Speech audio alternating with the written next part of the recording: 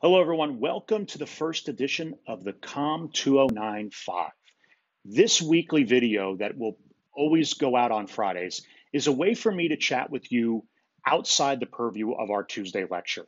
Yes, we're all going to be online in some way the rest of the semester, obviously.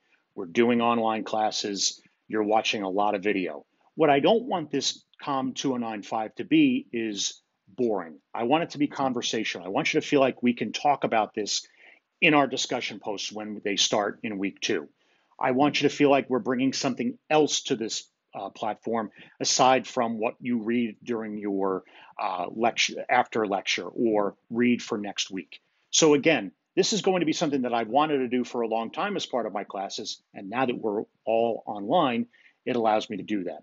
So the COMM 2095 will be something that will either go exactly 5 minutes or it'll be less than 5 minutes. That way, you're not snoozing by the end, and we can actually talk about this a little bit more in class. So first off, what I want to do is talk to you a little bit about what you are reading about the boomerang effect. Now, to put it simply, and you've probably seen the journal article that is up on our Canvas board, is that the boomerang effect can have negative effects. These boomerang effects are harmful messages that end up being sent out at times. They can also be good, but have an opposite effect. So, for example, if you go back in time and look at the Say No to Drugs campaign, there was a television commercial. There was also a physical ad campaign and said, this is your brain on drugs. And it had the boiling egg, and then it had on the this is your brain, it would just be the egg inside the shell. And then you'd crack the egg and put it on a griddle, and that was the brain on drugs. There were people that it affected, but there were also people that made fun of it left and right. Did it have the intended effect? Did it get people to stop doing drugs? Most likely not.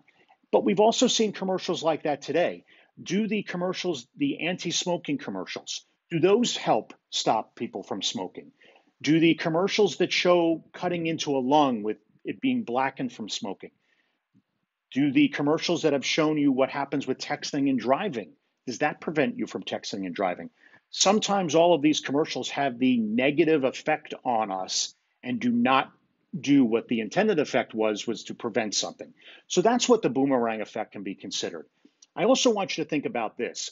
In your reading from our first book chapter, we're reflecting on what it means to communicate. How do we communicate?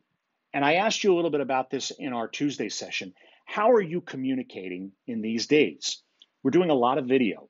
We're doing a lot of posting on social media, whether it be TikTok, Instagram, Snapchat, Twitter, maybe you still use Facebook, whatever.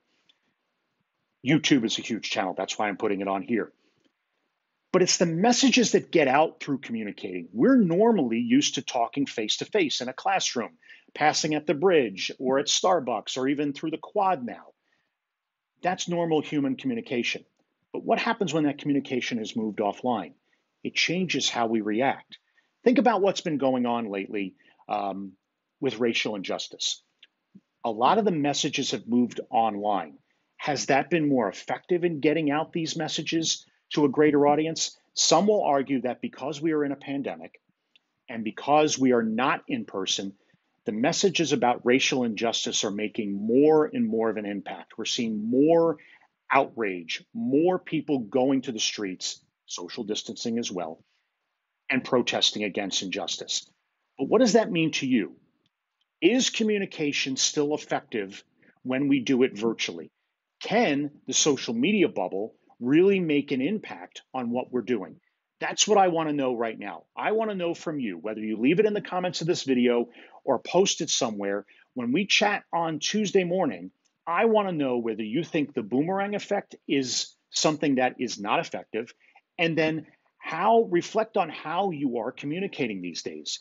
Does that virtual discussion over Zoom, over text, over FaceTime, is it really real? Think about that. We'll see you on Tuesday. Hope you enjoyed the first edition of the COMM 2095.